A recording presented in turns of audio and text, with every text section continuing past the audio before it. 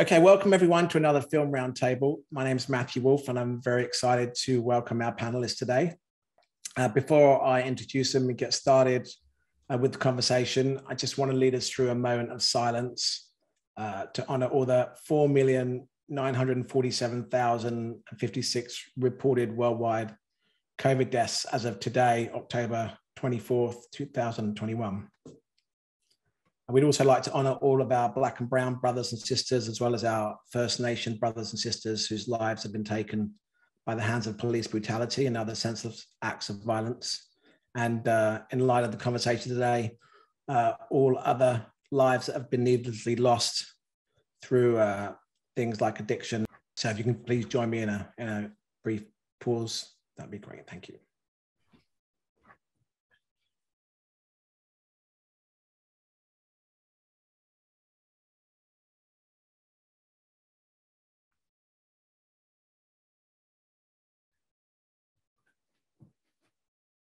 If I may, Matthew, I would like to add to that statement the sister and wonderful cinematographer, female cinematographer, Helena Hutchins, that just was needlessly lost her life in a set, in a secure environment. It's a senseless and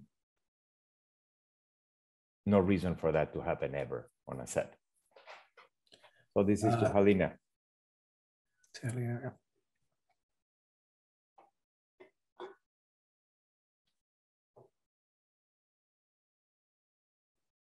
Thanks, Checco, for bringing that up.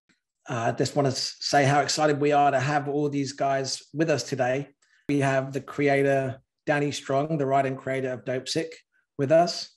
Checco Varese, who's the cinematographer of Dopesick. And I was going to say Francesca because your name's there. I know, it's my daughter. Sorry. I was like, wait a second. I need to change it. And let me do this. Patricia Riggen, who directed episodes 5 and 6 of Dopesick. And we're excited because not only because this is such a hugely topical conversation, but also just because from a Film Roundtable standpoint, to have the writer, the DP and one of the directors of the show with us and to kind of talk about that collaboration is something new for us. So there's lots of great things that we're looking forward to hearing these guys talk. By the way, Danny also directed 2 episodes. So he's writer, director, producer, creator. And overall puppet master. Well, thank you, Patricia, Checco. Yeah, I did the last 2. The last 2. But Checco shot the whole series for Danny. So Checco shot 8 episodes. I happily walked into 2 of them and then left. And then Danny and Checco had fun for like 2 more months without me. It wasn't, I mean, how could it be fun without you? That's not fun. And then we had dinner a couple months ago, which was lovely. Mm-hmm. So that was the last time we all saw each other. That's awesome. I mean, Danny, I want to start off with a question with you. Yeah, I know, you've obviously written some shows before. You had huge success on many shows, especially with Empire. I believe this was this your first solo outing as a show creator? On TV, yeah. This was the first TV show I created on my own and was the showrunner of. And how was that experience? Was that a little bit daunting as it was your first outing? I mean, and did it go as you thought it would go? Or, I mean, I'm interested to hear. I didn't find it daunting. I really liked it, to be honest with you. I thought it was, I was really passionate about the subject matter. I thought that it was a potentially really exciting, explosive piece. And I liked overseeing the whole thing, not just the writing part, but then production as well. I was there for every day of production. So, and there's one of the things I like the most about this job when I'm in this position, I've been in this position on Empire as the co-creator with a showrunner attached. And then there was another TV show I worked on and I directed a film. So I've done this in different capacities, but what I like about it when I'm in charge of it or in co-charge of it is I just like being the coach of a whole group of artists. I find that I really enjoy that process. I really enjoy having all these incredibly talented people, these designers, a cinematographer, all these actors, and sort of leading the charge of that group. I don't really view myself as the boss or that it's, quote, my vision. You know, a lot of people on set, they view it as sort of everything as an extension of them, I guess, to a certain extent.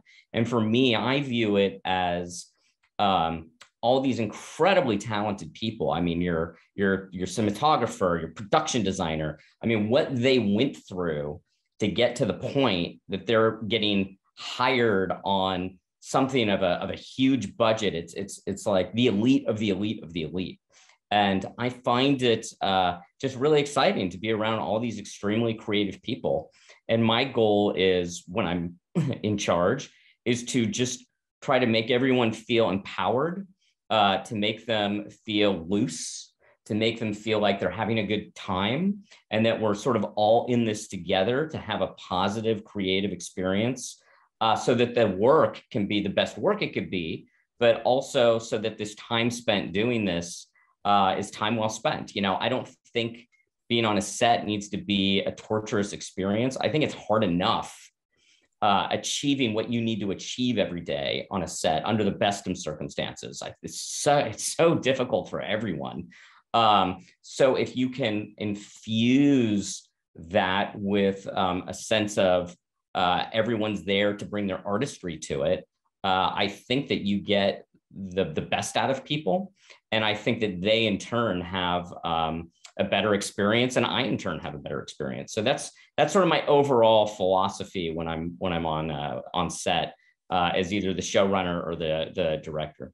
Which is what makes you a great boss, Danny, because you do let people be, and you're not micromanaging, and you are always there for anything that is needed in terms of creative, answers. But just makes it really, really fun and relaxing to work with you. Yeah. Well, thank you. And that's why I hire people that are going to embrace that spirit, and also that I think are really talented. So Checco and Patricia are perfect collaborators for me, because they're incredibly talented and just a lot of fun to work with. And we've had now We've had two really successful collaborations. I hope successful. Actually, I kind of know it now. The show's doing great, so I can say that now. I think we have a very successful show here. So, yeah, that's the sort of guiding philosophy that I have, at least. Matthew, we met the three of us in another show that Danny wrote and for Fox. Yeah, well, I produced it. I wasn't the creator of that one, but I was the EP, and I kind of supervised it. Yeah, and he hired me to direct the pilot, and I brought Checco in, and She had no choice. We're married. I do have choices. I have choices. Wasn't that one of your wedding vows? Like, no. Wherever you go, you take Checco with you. No, but I have to say that, and I don't know if Checco or Danny have said this to anybody, but when Danny invited me to come back in Dopesick, I was super happy. This is so important, such an important story to tell. And then he mentioned that he didn't have a DP yet, because Barry Levinson didn't really like anybody that was presented to him. And I say, well, Checco is available. And he's like, is he available? And then he probably quickly sent text and emails. And I believe sent Barry Levinson Checco's resume. And immediately Barry said, yes, I want to meet him. So it was really cool that then, Barry and Checco met. And then he liked Checco and took him. And I thought, oh my God, I'm going to get to work with my DP in Dopesick. Well, you know, it was a step further. It wasn't even Checco's resume. It was Checco's reel. And there had been many a reel that had come before Barry that had been dismissed. You know, Barry just had the highest bar for cinematographers, which would make perfect sense because he's Barry Levinson. You know, I mean, he's got 40 years of iconic American classics. And so as soon as Patricia told me that he was available, I, you know, quickly sent his reel over to Barry, but I tried to play it cool. I didn't want to, I just didn't want him to think it was an inside job situation, you know, that it was just sort of a clean, oh, here's a DP I worked with that I liked. Take a look, you know, that sort of thing. And he emailed me back immediately. He's like, I love him. This is great. So I was so happy because I really just wanted to do it with Checco as soon as I found out he was available. So it was just a huge thumbs up from Barry. And it was probably the hardest thing on the whole production to get thumbs up from Barry on was on cinematographers. I mean, he just had a very, very high bar, which I totally got. I mean, I was thrilled he had such a high bar because I want a great cinematographer on the show. So yeah, it was terrific when he instantly wanted to meet with Checco. And then we did, I think, a few days later, and it was a fantastic meeting. And for anyone who hasn't seen the show, the look of the show is incredible. Checco did an incredible job on the piece, and it's a really sort of secret sauce, although not really secret, part of what helps make the piece so powerful and propulsive at times, and depth in the personal relationships. You know, it's a multi-faceted tonal piece. You know, I'm not just doing a thriller, or I'm not just doing an addiction drama. It's sort of 4 different types of pieces rolled into one. And one of the things that is a challenge or an obstacle or something you have to overcome is that it doesn't visually feel like 4 different stories. Is that you've got these 4 different tones and 4 different sort of genres all coming together as one cohesive piece. And Checco was a huge part of making that all happen. Mm-hmm. And one thing I have to say that's not very usual is that they hired one cinematographer for the whole, series. And that made it very special because he's there the whole time. But it also made it very hard for Checco, physically, emotionally. It was a hard show because he had no rest ever. And but the rest is overrated. Overrated. And Christmas is coming, so I'll sleep between the 24th and the 25th. And it was brutal because we were in COVID too. So anyway, one of the things that I have to say is that, thank you, Danny and Patricia, for all the words, but I learned that early on in my career through being surrounded by filmmakers, is that the most important thing is the story and is the script. And the script is what really drives a story. And if it's not on the page, I don't know how to photograph it. If I don't see it or I don't feel it, I don't know. And in the script, it was, I wouldn't say obvious, but it was blatant what the story was about and what every point was. And one of the things that Danny brought very early on, and I thought it was brilliant, and Barry too, is that this is a peaceful town and Godzilla, it's about to attack it. This is a peaceful town and Pennywise, it's coming and killing everyone. This is a peaceful town and Oxycontin is arriving. So that is your horror story. That is your nemesis. That is the antagonist. And it was such a clear message. We had this beautiful, I don't call them establishing, nor Daniel or Patricia called them, but it's this beautiful tableau of this bucolic little town with the snow falling, and you see a church, and in the background, you see a family coming, and it's the ever so slightly camera push, as if something dangerous is coming. And that was, for me, such a pleasure to find those little nuances, those little commas in the phrase of a camera, those little accents, those little accents in the languages. We have accents. You guys don't have accents, but but those accents that gave the camera a purpose and the camera a meaning and gave the audience curiosity. This is a show with a curious camera. It's a camera that actually doesn't show you everything. The actors don't say everything. They just say a few words. And you always feel curious about it. And I always felt curious on leave a question mark at the end of every shot. You know, so you're hungry for more visuals, for more information, for more words, for more tears, for more smiles, even if there are a few only, but for more triumphs, you know. And to me, that was the driving force. How can I make the audience curious? How can I make the audience hungry? And Danny gave me carte blanche, Barry and Michael Cuesta, our director, and Patricia, and Danny on the last 2 episodes.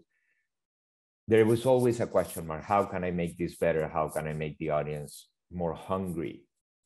Because there are no answers in life. You know, there is never an answer. There is more questions.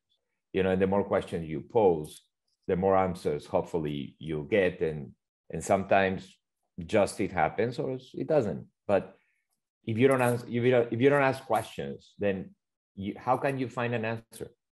So to me, Dopesick was that. It's a bag full of questions, you know, and very hard questions to answer.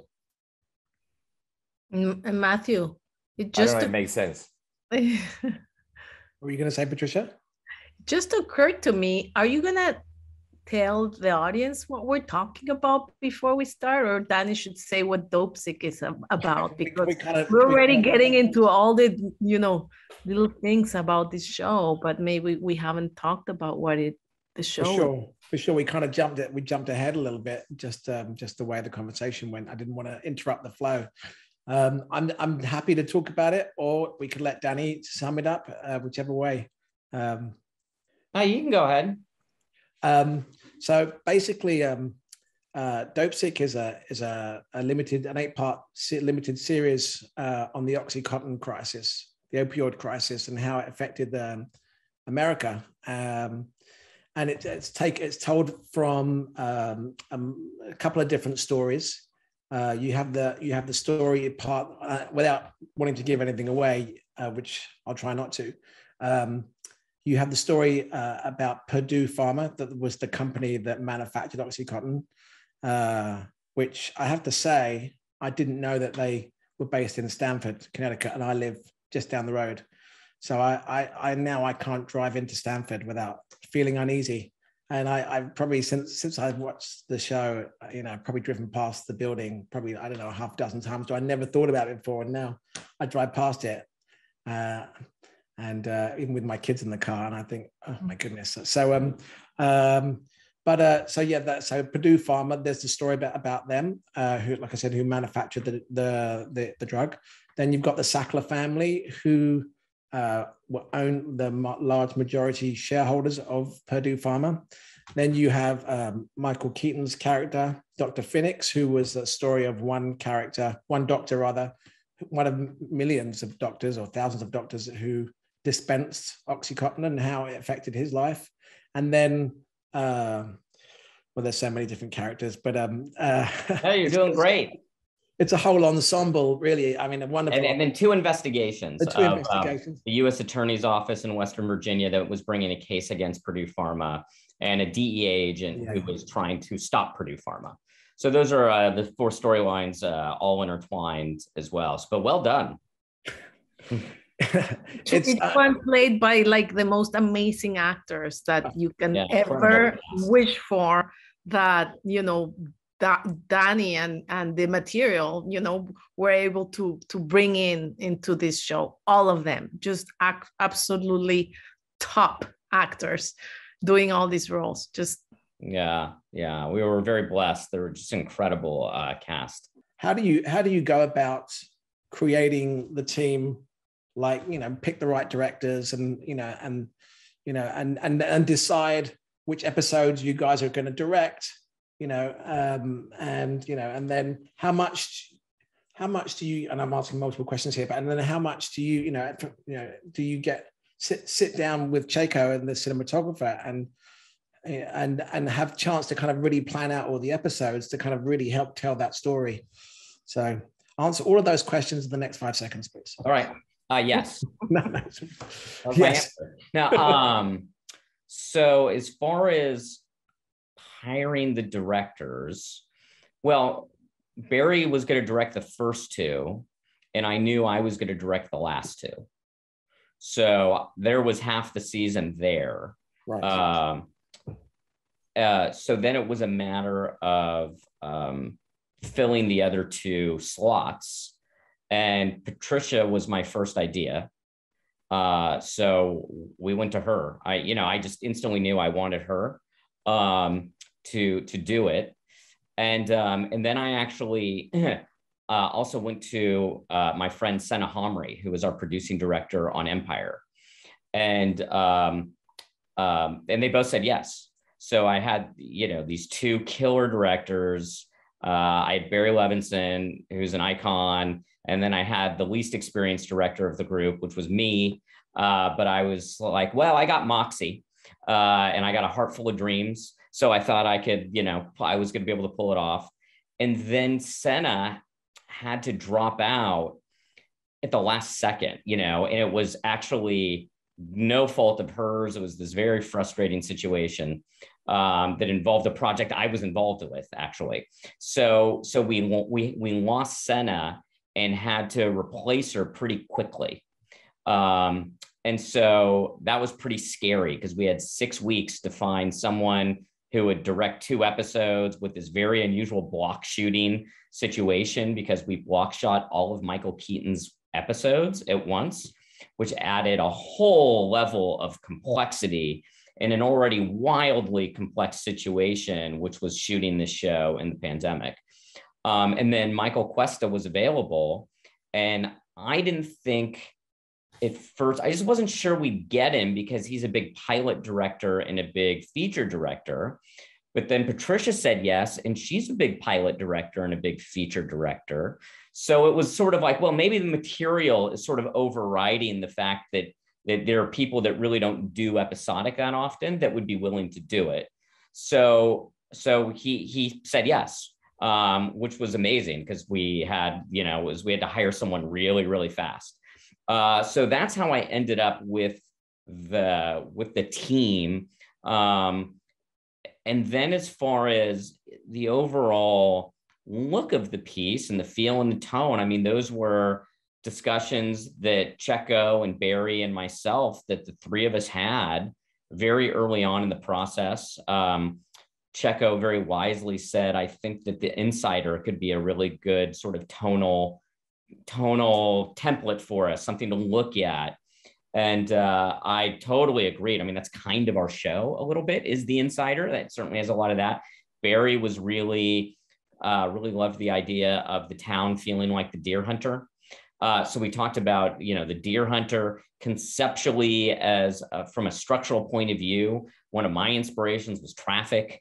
So these were different things that we were talking about in those early stages. We were so lucky to have an incredible production designer, Neil Spizik, who was a huge feature production designer, did Heat, right? Did all of Sam Raimi's Spider-Man movies. I mean, just the breadth of his career and his credits are just staggering. And the fact that, and he'd done very little television, he'd done a few pilots, I think. So the fact that he was open and then wanting to do the job, it was just a huge coup for us. So he obviously was heavily involved in these discussions as well, as far as the look of the show. So it was, I had a basic kind of arc for the season of sort of the flow of the season, which I talked about with Checco in basically a 5-minute conversation. I was like, the first 2 episodes, it's act 1, it's a 70s horror film. It's something's coming for them, and that something's OxyContin. Then when we get into 3 and 4, the monster arrives. And 3, it starts to get crazy. And then 4, now the monster is here and it's destroying things. And then 5 and 6 is our investigators coming in trying to stop the monster, trying to bring justice to what is occurring, even though they've been, of course, doing it throughout the season. But that's when that sort of the middle of Act 2 section of it. And then 7 and 8. 7 and 8 were actually I kind of don't want to say for people who haven't seen the show yet, because it kind of gives stuff away. But I had a real clear arc to how this went, and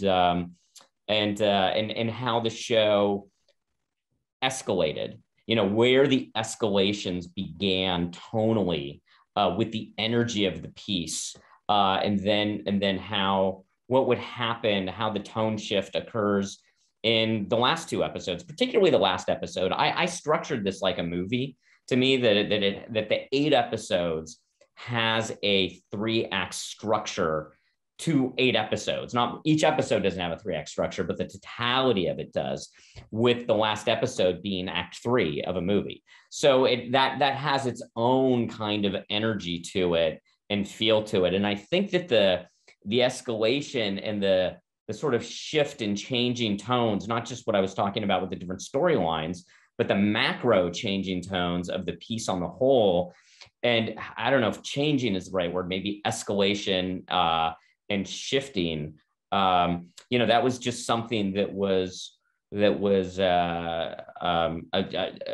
completely constructed from the writing stage, and my discussions with Checco and then Patricia for her episodes.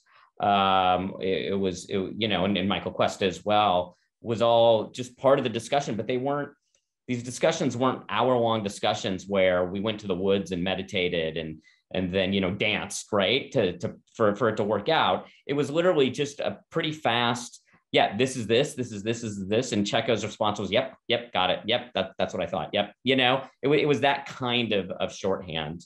And then same with Patricia. I mean, she told me what it was. I was like, yeah, that's right. That's what I was up to. So that's kind of how we did this, how we put it together. Well, but also having the luxury of having Danny, other than the 2 times you had to go to the bathroom, which I regret. Yeah, which I regret. Was very far. Every time I was starting a scene, I would go like, so you read the script, you read the sides, and you go, where are we? What is this? I mean, where are we? So I will run to Danny and said, where are we? And he would immediately say, well, we're here and this is what's happening. Okay, I got it. Because you can interpret anything, but it's not, the problem is not the now, the problem is the yesterday and tomorrow. Because to portray the now in a way that makes sense, you have to know what happened yesterday and you have to know what happened tomorrow.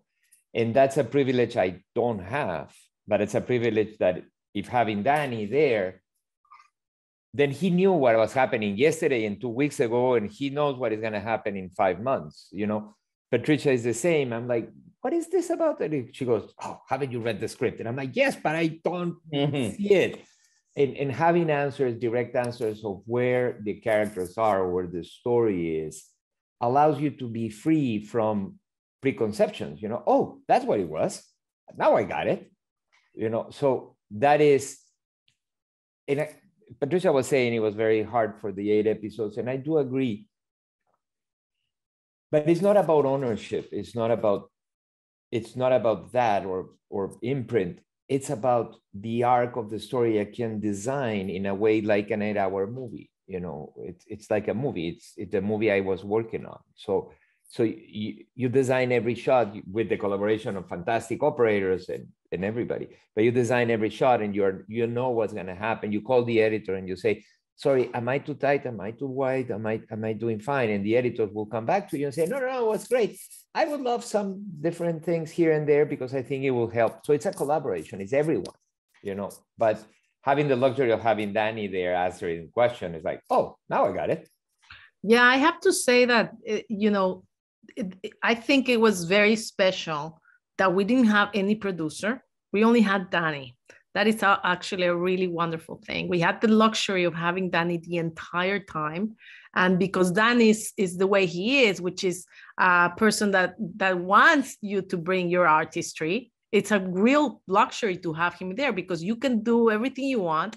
And at the same time, you have that, that person that knows it all and will, you know, be able to answer any question, and will get you out of trouble if you get in trouble, and will always be there making sure everything is great, but not really stepping in if it's great, you know, which is not the normal thing for us, you know, directors in television and in movies too, you know, where you have like a plethora of people with opinions, you know. So that's why I think it's such a strong show, because it comes from that one person that has the vision and the talent, and also the really wonderful way of working. It was a luxury to have Danny around, which I never would say about a producer, you know, like with all respect to all the great producers out there, but it you know what I mean.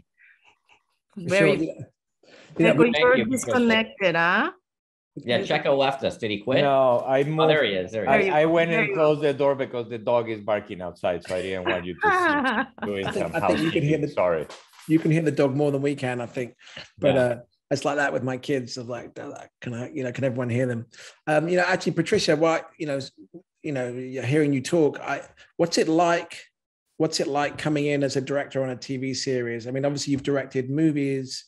But coming in as a director on a TV series where you're directing 2 of the later episodes. Now you have to kind of fit into a style and to a rhythm, and and keep consistency of performances which have already been established. Is that a different skill? And how hard is it? Yeah, completely different skill.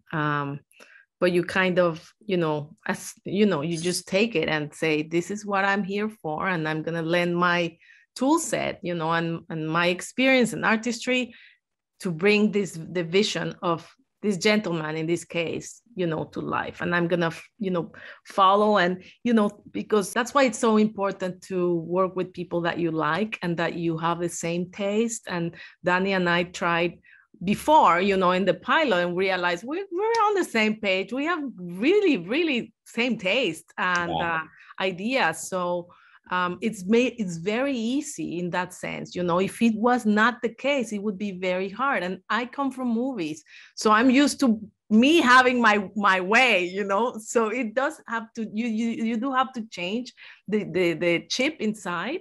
But if you're working with people that have talent, it's very easy, and it's actually very convenient, as I was saying, because you also know that there's that person there who is overseeing everything and making sure that everything is right. And I say this because I'm very aware that I'm coming in to direct a slice of the cake, right? But the cake has a shape and a form and everything.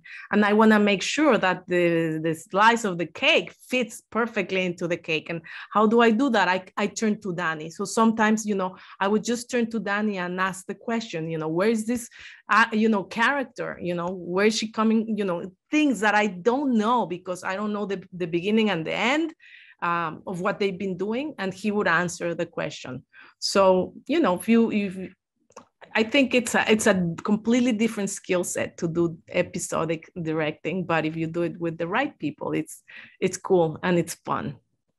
That's great. And this is a unique thing too, in that it's a limited series, right? So that's why I was there for every shot, because I could be. If it was an ongoing, I can't be there for every shot, because the show's got to live without me there on set 24/7. I got to be able to feel like by episode 4, it can work without me, or how is this going to go on for however many years? I mean, it's a challenging, every project has its own challenges, which is also why I was so careful in hiring the directors I hired, and why Patricia was my first choice out of the gate, was because when we did that pilot together, I remember our first casting session together, where every note that popped in my head to give the actor, which I wasn't going to give because it's their audition, and because Patricia was sitting there next to me, right? And I'm not going to just step in and step on her toes, but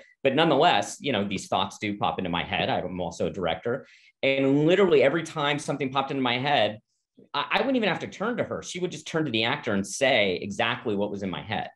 And I was like, okay, so we just have the same taste. We have the same taste in performance. We liked all the same actors. It was just a very simpatico mindset.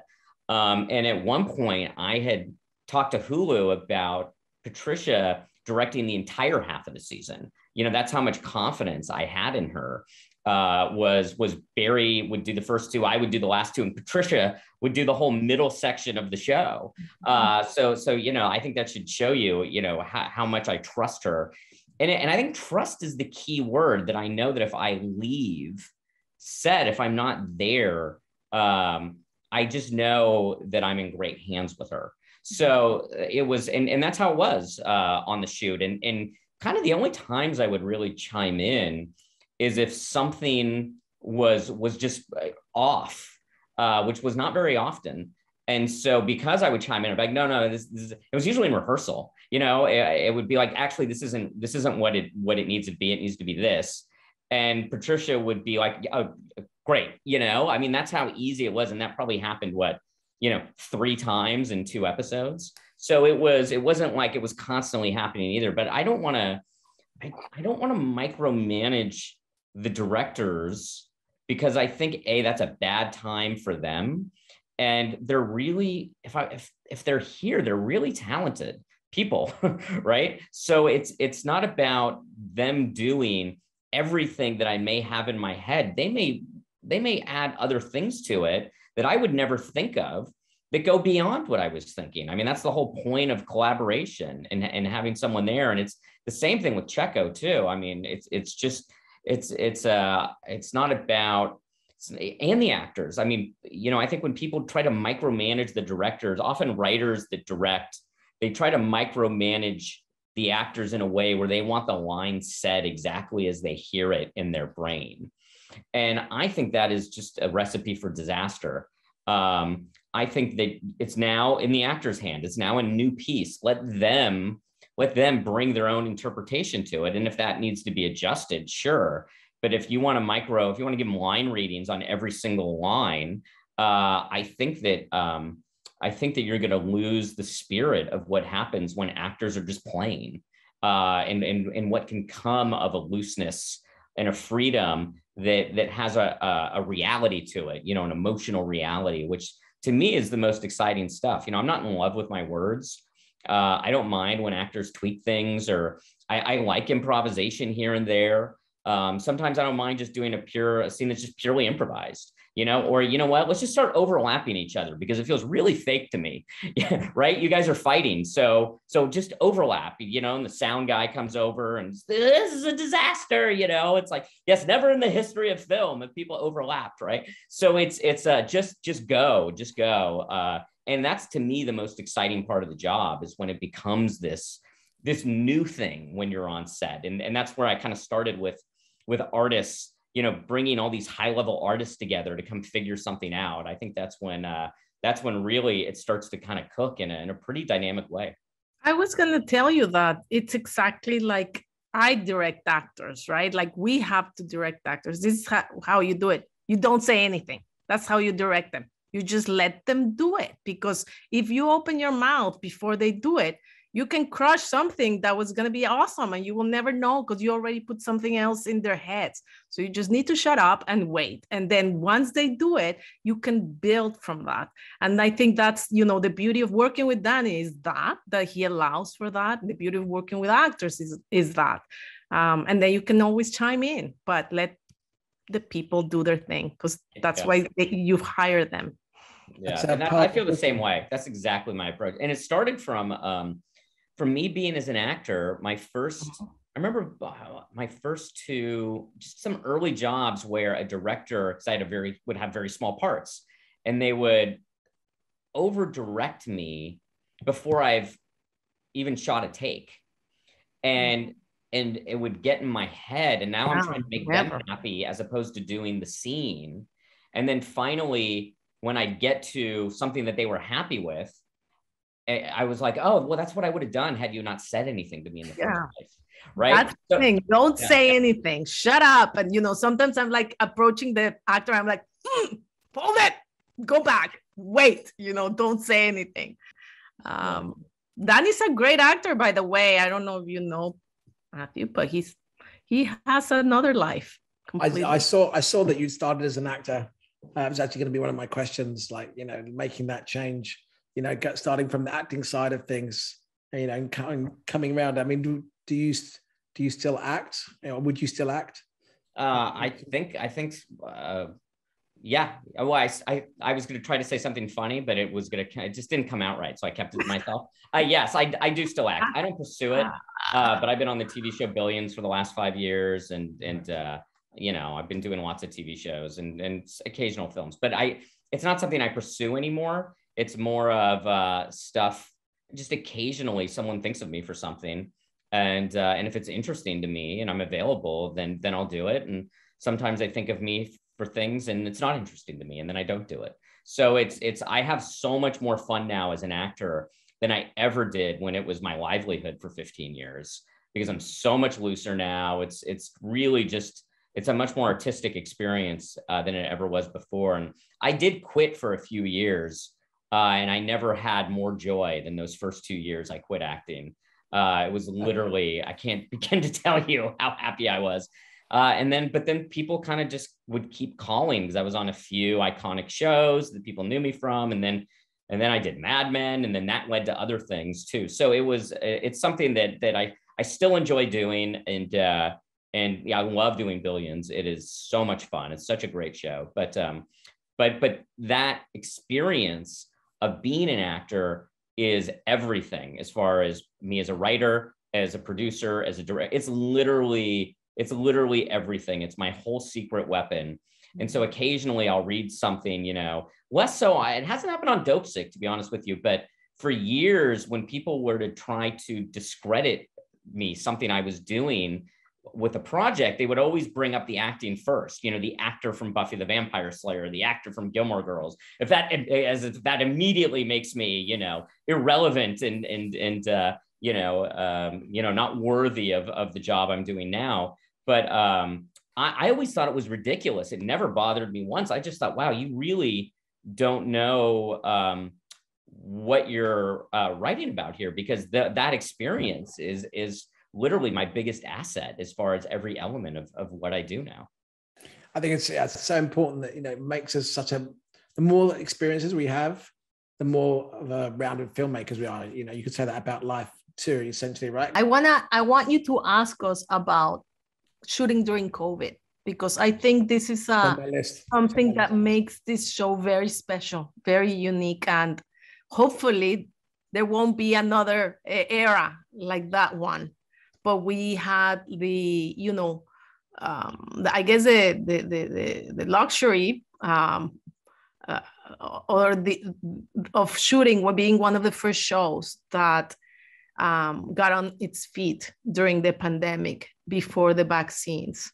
But it made everything really scary, very difficult. We were living in danger,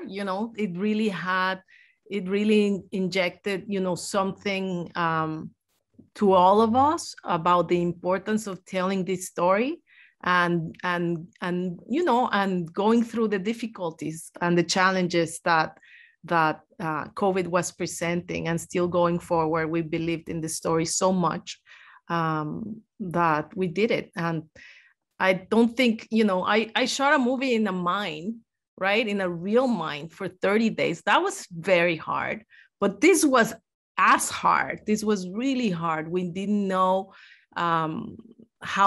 nobody knew how to take care of themselves. Everything was a little exploration of how do we keep safe.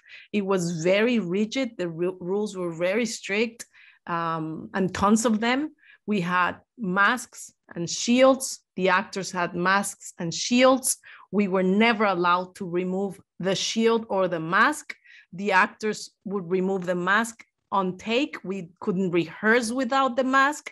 At all times, there was this blast of very loud air condition through the set, which made it impossible to hear each other. So not seeing our faces, not being able to stand close to an actor and whisper the idea, the direction, the adjustment, it's something that is that made it very, very challenging. And we did it. But I wanted to mention that because it was brutal. No, I'm glad you brought it up. It was on my list. I mean, I've been shooting, during COVID myself. I started back up in production in July last year. And actually, Checco, how did COVID affect you? I will start with that and then make it more difficult for the challenges you were facing. And then the other thing I wanted to ask you, and I know, all the different time periods that you guys had in the show, and Danny used this great effect with the rolling date change. But was there a different approach in the cinematography to kind of help tell that story too? So to go back to COVID for a second, we had very strict protocols, but I have to say, out of a crew of 120, I guess 130, 100, multiply 120 for 93 days of shooting, I believe it was. 104 or 5. What? 104 or 5. Yeah, 120, that's 1,200 men days. Yeah? No, 12,000 men days. Sorry, 12,000 men days. Out of those 12,000 men days, we had one close call, but it was somebody's cousin. We had somebody in the art department, but far away, like the buyer in like 3 levels away from us. We were all so proud and so careful and so emotionally involved with the fact that we were working, that we were beating the pandemic, that we will beat Purdue Pharma, that we will beat the monster, that we will honor all these people that lost their lives or are losing their lives. Or it was almost like being a militant in some organization that you need to push forward.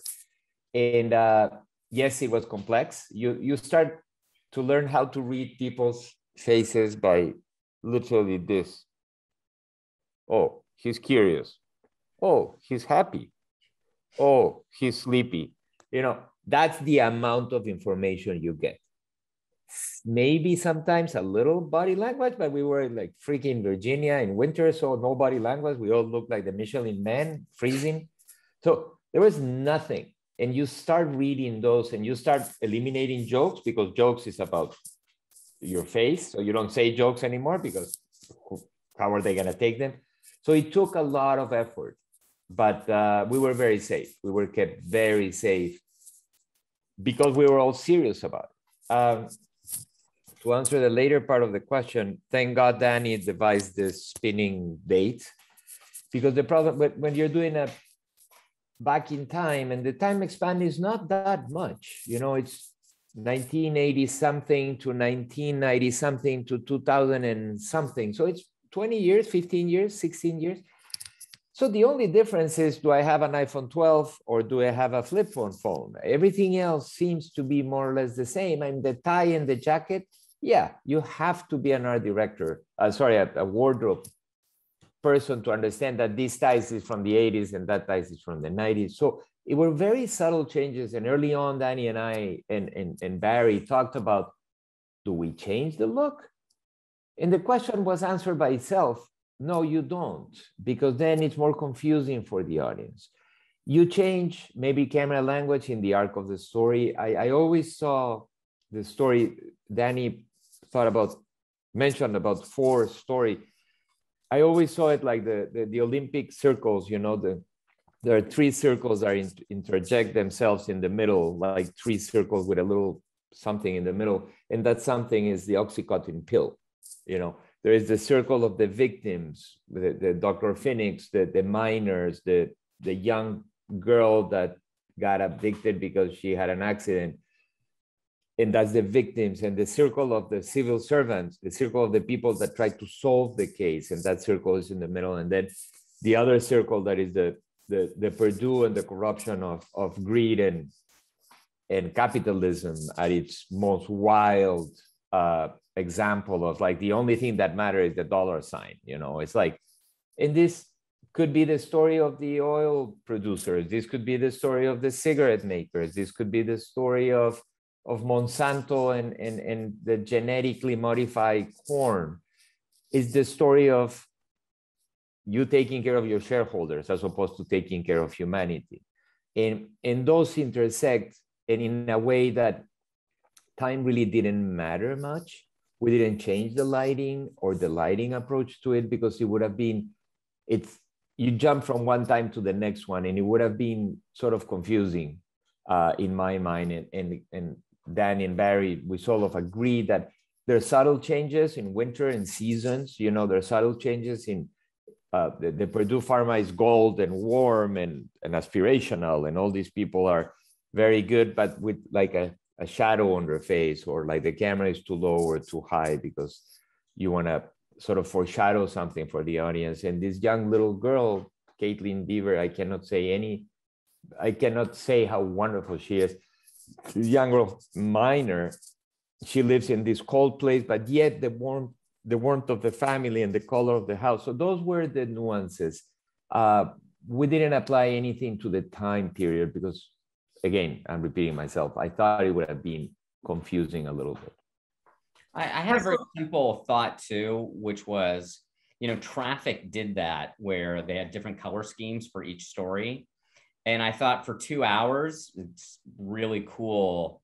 For 8 hours, it might just be too much. There was some kind of just a simple thought there of 8 hours of constantly changing the colors the way Traffic did. And I love Traffic, and it was huge inspiration for this. I don't know. I was just concerned over 8 hours it would get too stylized. So that was another thing. Yeah. But it was more, what Checco was just saying. It was more subtle adjustments in color correction.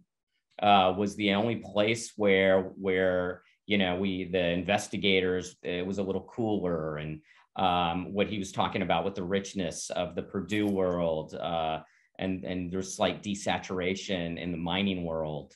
So it was very subtle, all designed by Checco, and Barry was heavily involved too. And I thought it was really really well done in post. And Stefan, our color correctionist, is one of the best in the business, if not the best. So we had all these MVPs on the show. Mm-hmm. Right.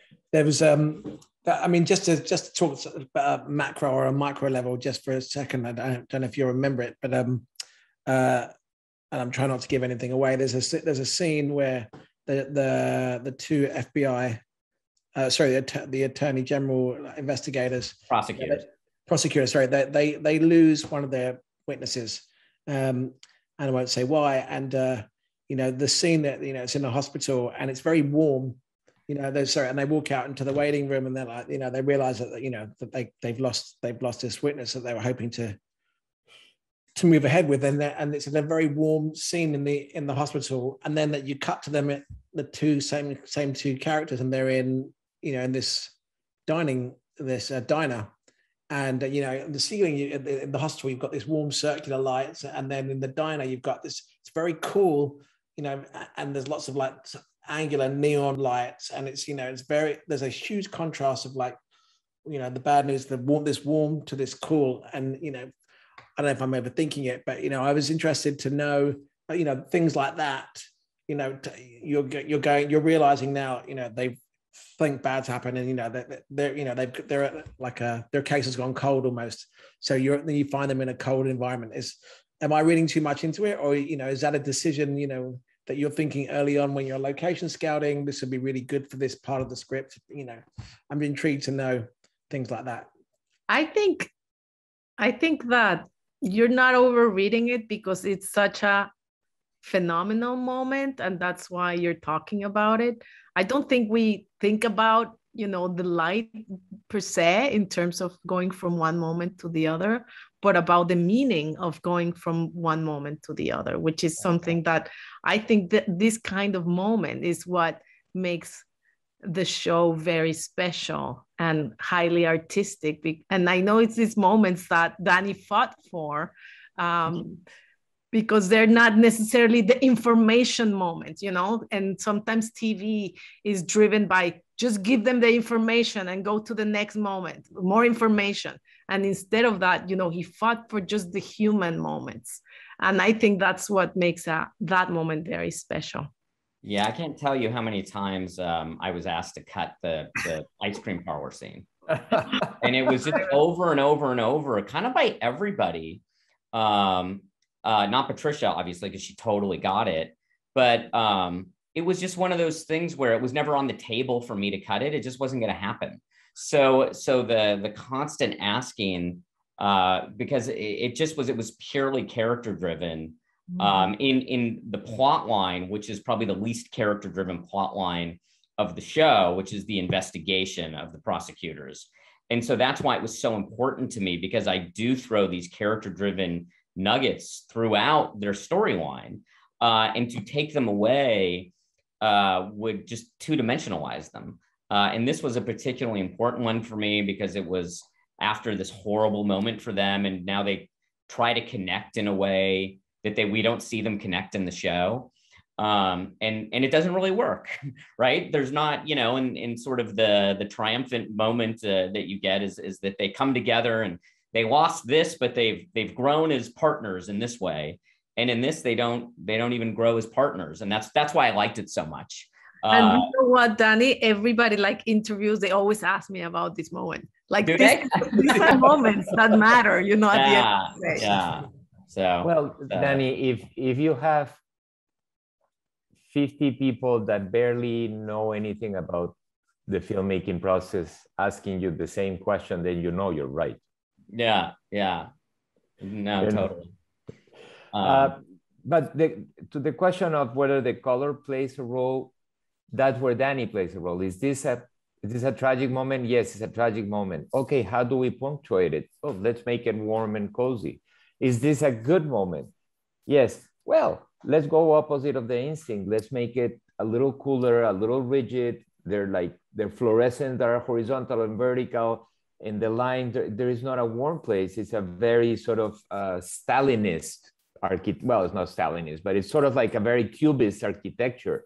And Patricia decided to put them in that place in the middle of the room with all these lines that don't make them be together. It's almost like they separate them. So when they together, it's even more powerful. When the scoop of ice cream tastes even better, as if they were under an umbrella at the beach, you know what I mean? Because they're celebrating in this sort of prison-looking place with whole verticals and horizontals, and the one scoop of ice cream that they don't even have, because I think that's at the end of their ice cream gargantuan dinner.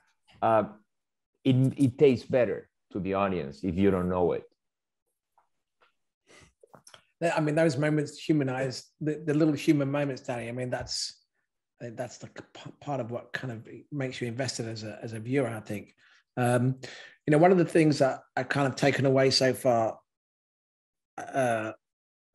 is that you see the plight of the addicts, how addictive, and I use the term addicts just because of that's how they're, that's what they are, how they're portrayed. But essentially, I want to rephrase that. You see the plight of people who become addicted and how hard it is.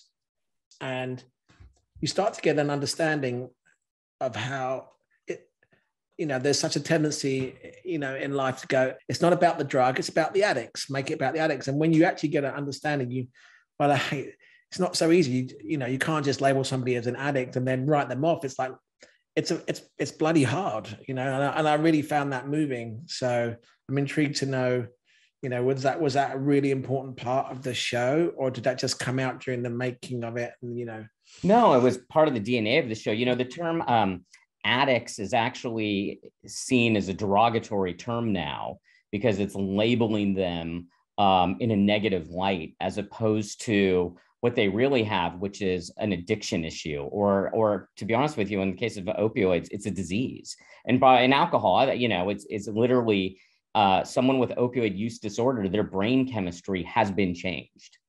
And if they do not get opioids, they go through a pain that is so excruciating, they think they're going to die. And that is called being dopesick.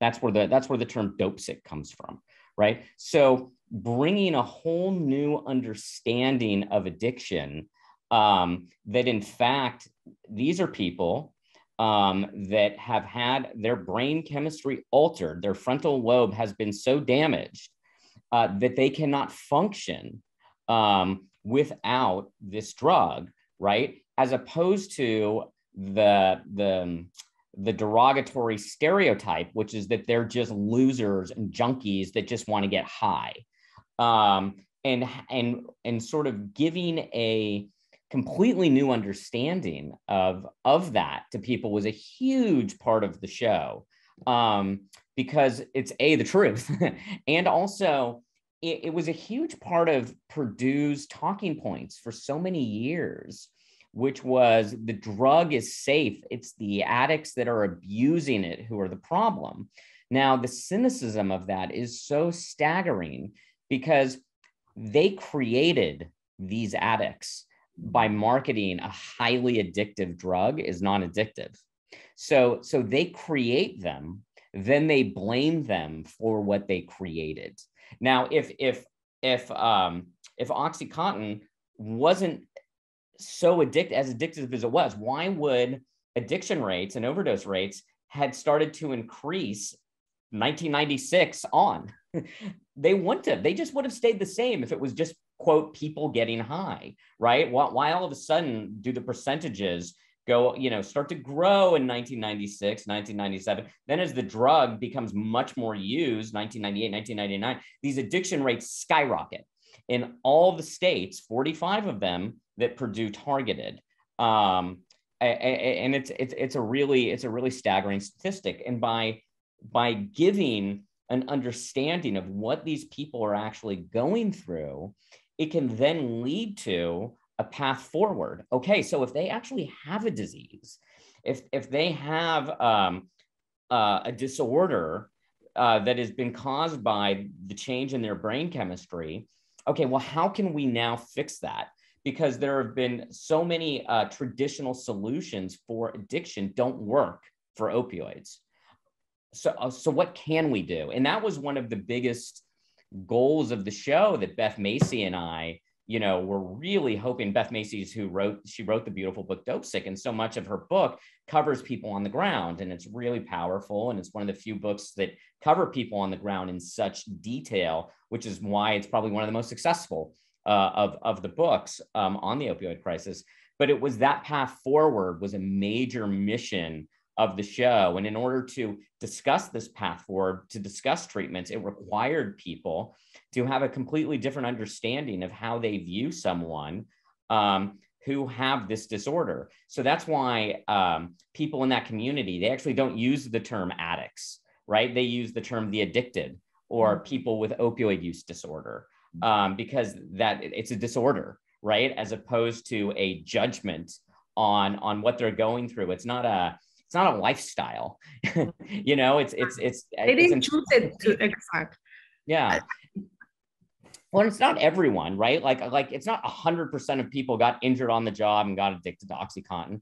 There's certainly, addiction issues as well that come from different, that come from people, recreationally abusing the drug and then they become addicted. I'm not saying that does not happen, but what was so unique about OxyContin is that it was marketed and sold to doctors and patients as a safe opioid for pain issues that previously you weren't supposed to take opioids for. But because they lied and said, well, this is safe, well, that opened up all the different ailments you could use this drug for because it was now safe, right? And what I just said is why we have the opioid crisis. That's how this all happened. Yeah, and I want to say two things. One is that Danny in this show really went beyond to always say the truth, basing himself in every single fact, like everything was triple checked.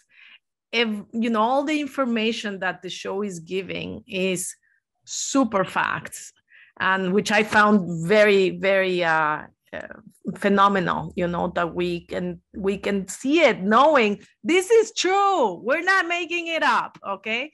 And then the other thing, to just tell, you know, remind ourselves that this crisis has taken more than 500,000 people in this country. You know, this is bigger than COVID.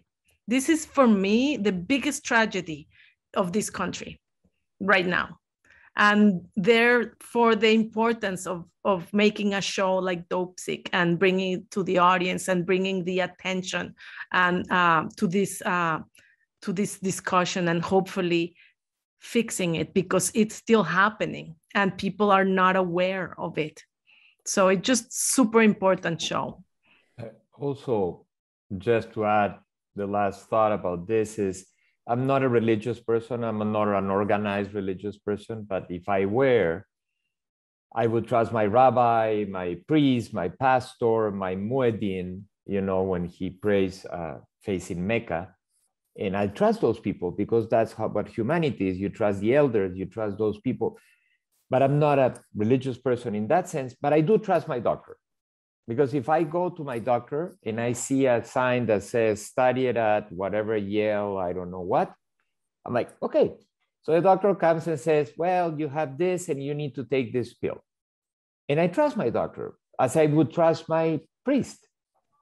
I don't, but I trust my doctor. Your most trusted person in life gave you something, willingly or unknowingly and ignorantly. There are many cases that were people completely oblivious of that, and there were people that knew it and had pill mills. Pill mills, you say it, I think, Danny. Yeah, pill mills is price. And that guy that you trust, and you go and you pay and you knock at the door and you wait for an hour and he hugs you like Dr. Phoenix did. That's the evil part. If the best of us were lied to, and we gave it to all the people that died. And who gave it to me is knowingly, because it's different. El Chapo Guzman and his friends bring in drugs through the border. You go at night to the corner, you buy a drug and you're in danger and police is gonna get you. That's the risk you take. That's probably addiction too. And it's a different kind of addiction. There is an adventure in it, and you get high, you take a pill. Oh my God, it's great.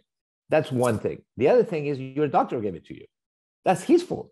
It's the medical system fault. It's the people that were supposed to check and balances fault.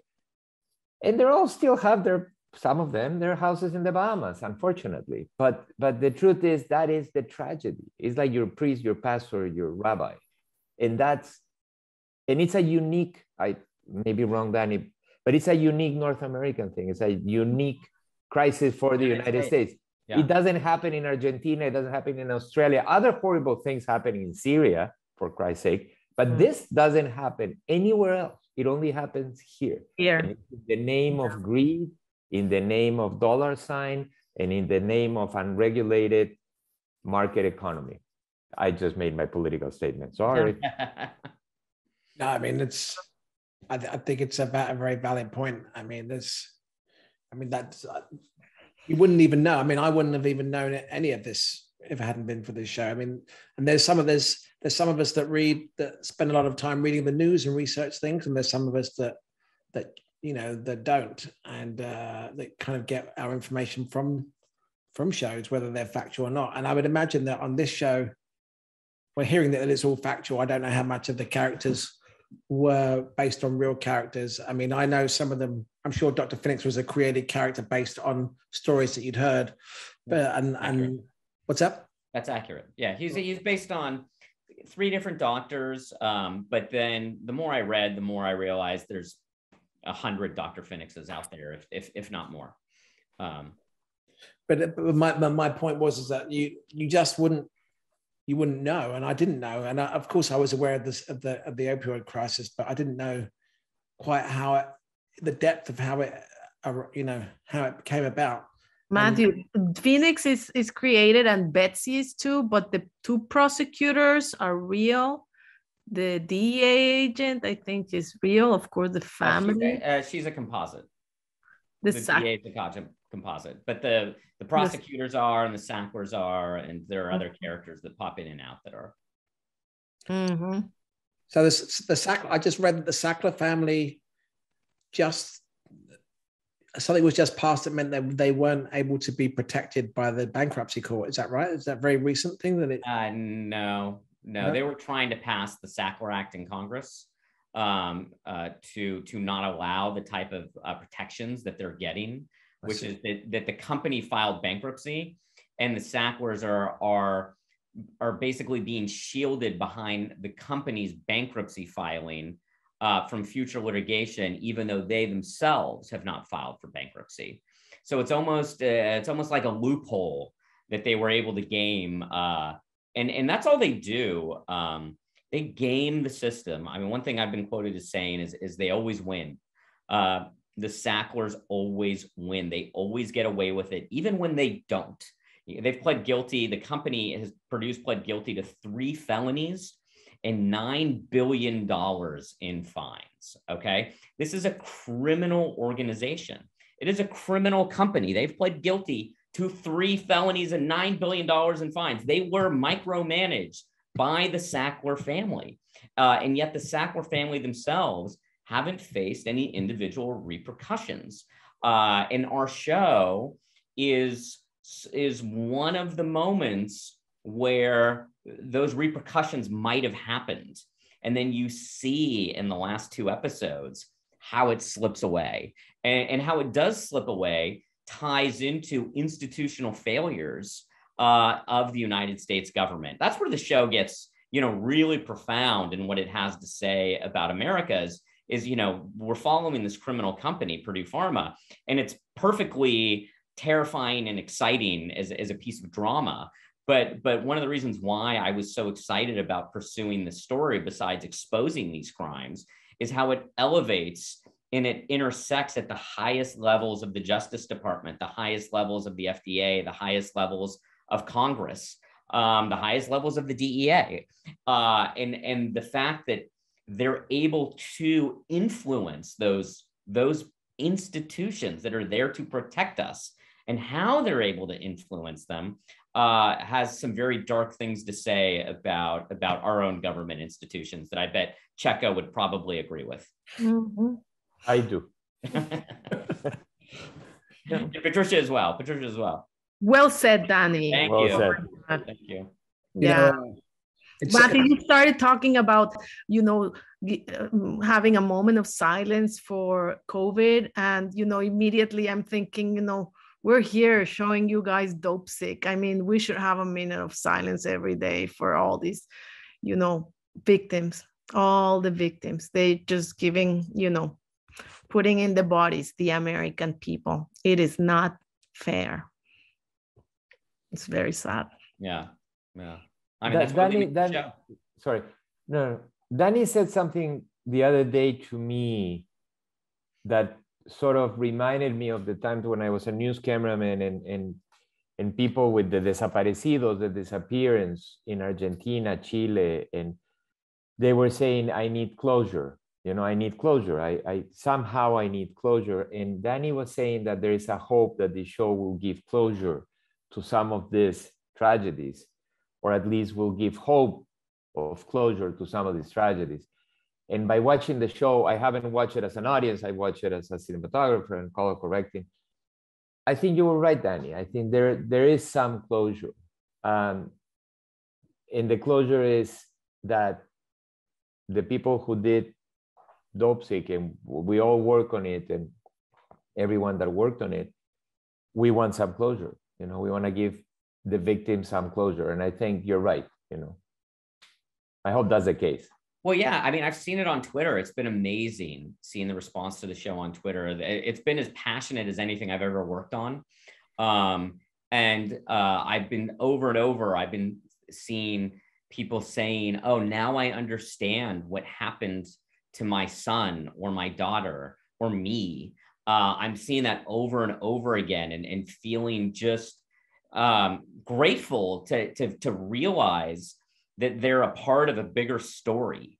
And Beth Macy has this quote she loves to say about how someone, after reading her book, Dopesick, thanked her and said, I never knew I was part of a bigger story. I just thought I was a fuck up. So for them to have this understanding of, no, there was a much grander context here that goes to the highest levels of the US government, that goes to the darkest corners of American capitalism, is profound for people. And that's another part of the healing process, but also part of people that are still struggling with this issue, which there are so many, for them to have this understanding and for their loved ones to have this understanding, could also, I think, not only be therapeutic for them, but once again, help them find a path forward to I don't think ways to get out of it. I hope you guys all win awards, but in the making of the show and to recognize what you've done. But I think you almost don't need to, because just by hearing these responses, you've brought this to light, this problem to light, and getting those kind of responses, you've touched the people that it's hit hardest the most, and for that you've done a great service, all of you, for being involved in a show like this. And that's the power of filmmaking, and when it's done correctly, with the right people at the helm. So thank you all for that. I hope everyone goes to watch it and tells people about it, because I think the more people that see this show, the more of a conscience we're going to create in the country of a problem that is still happening today. Like, I'm showing this show to my 14-year-old daughter because I want to make sure that she knows of the existence of this shit that's out there and that can be given to her by anybody, including her best friend and her doctor. And so just spread the word, I guess, for the good of the country. Thank you once again for listening to and watching today's Roundtable, and make sure that you watch the series Dopesick. It's streaming now on Hulu. There's still a few episodes left to stream, and it'll change your lives in a positive way for watching it. I'd also like to thank the rest of the Film Roundtable team, as always, Erin Weil, Doug Torres, Maria Prieto, and Jimena Prieto for making the Film Roundtable possible. And don't forget, lastly, to like and subscribe to our YouTube channel, our podcasts, so we can continue to deliver great and valuable work for you guys to enjoy and learn from. I think it's great ending. Thank you, Matthew. Thank you, Matthew. Bye. Bye. Take care.